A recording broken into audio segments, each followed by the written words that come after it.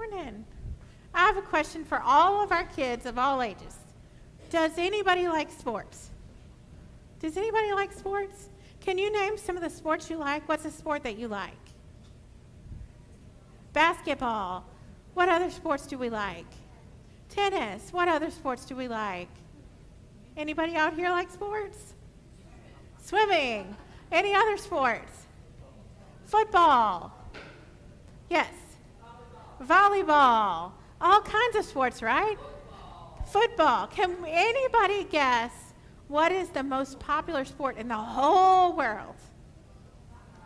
Soccer. Soccer, that's right. Soccer is the most popular sport in the whole world. And if you're playing soccer, then you have your referee there, and sometimes the referee holds up a yellow card. Does anybody know what it means when a referee holds up a yellow card in soccer? Anybody know what that might mean? It means what?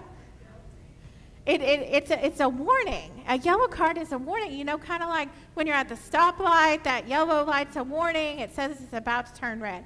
So in soccer, you get 2 yellow cards before you get a red card. Can anybody guess what a red card means? Anybody know what a red card means?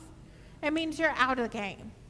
So you kind of get these 2 chances and 2 yellow cards, and then at the red card, you get kicked out of the game. Does anybody think we should get more than 2 chances? Anybody?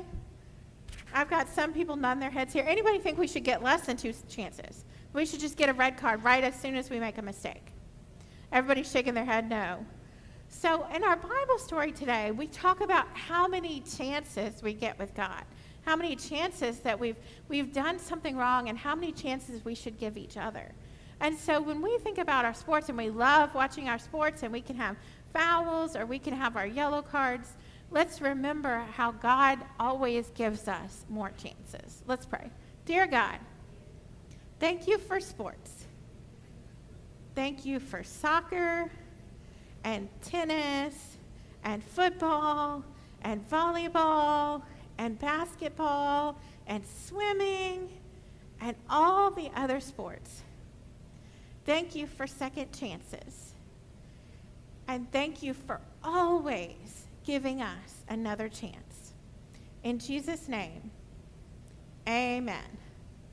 Our children